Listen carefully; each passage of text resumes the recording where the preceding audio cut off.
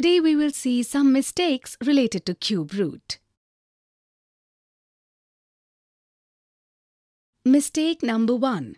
Some kids or students misunderstand the cube root sign and they end up dividing the given number by 3. Because of this, they get a wrong answer. Example, if they were asked to find the cube root of 27, then they would write it down like this, but then divide 27 by 3 to get the cube root. This gives them a wrong answer.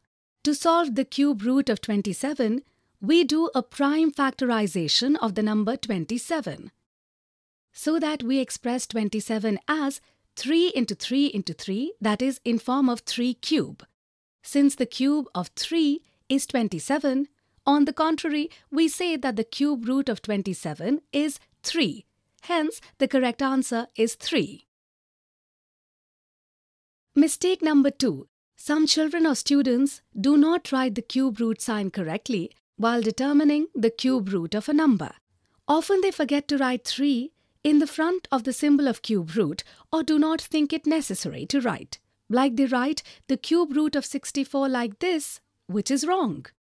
This sign denotes square root.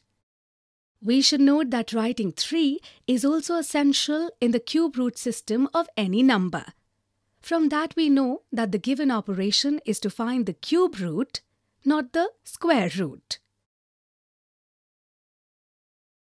Mistake number 3. Some children or students get confused between the words cube and cube root. Due to this confusion, if they are asked to determine the cube root, then they use the method of obtaining the cube. And if they are asked to determine the cube, they use the method of cube root. Often such mistakes occur while solving the question in haste. Such mistakes should be avoided. Today we saw some common mistakes related to cube root.